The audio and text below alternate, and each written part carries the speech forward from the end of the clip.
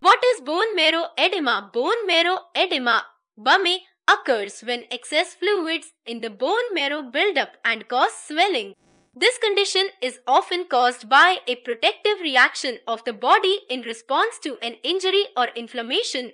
When the body is injured, blood cells are sent to the place of injury, which may cause a buildup of fluids and result in bone marrow edema.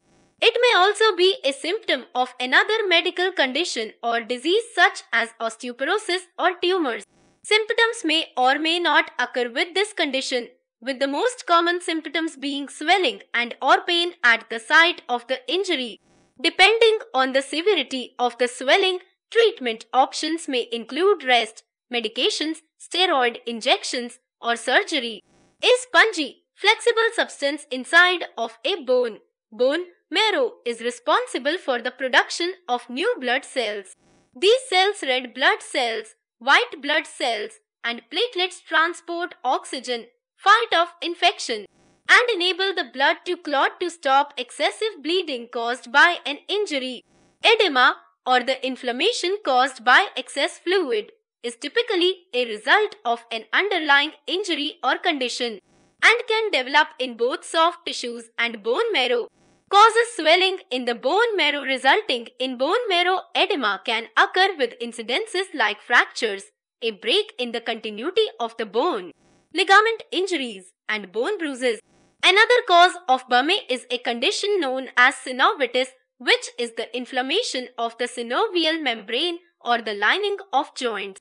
This excessive fluid buildup can also occur with conditions such as osteoarthritis, a joint disorder caused by wear and tear, osteoporosis, or softening of the bone, ischemia, a decrease of blood flow, and tumors. Symptoms and diagnosis: bone marrow edema can be present with or without pain and dysfunction of the bone or joint involved. Often, the symptoms experienced relate to the underlying cause of fluid buildup. For example, recurring mild to moderate pain may be present with structural changes such as swelling of the joint that occur over time.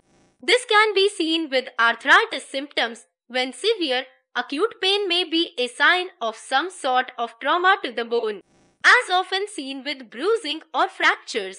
Excess fluid or inflammation that is a result of BME is commonly found through radiographic images such as magnetic resonance imaging (MRI). Before MRIs were an option, it was not possible to diagnose this condition. Treatment for bone marrow edema directly corresponds to the underlying cause of swelling and fluid buildup. Proper care of acute injuries and management of medical conditions causing this increase in bone marrow fluid may ease symptoms of pain and dysfunction. The use of pain-relieving analgesics and, in severe cases, steroid injections to decrease inflammation may be used in some instances. Surgical intervention to repair damaged ligaments, pin fractures for proper healing, or the removal of tumor growths may be necessary to decrease chronic or long-lasting edema issues and pain. While treatments are available to help alleviate symptoms, there is currently no cure for bone marrow edema.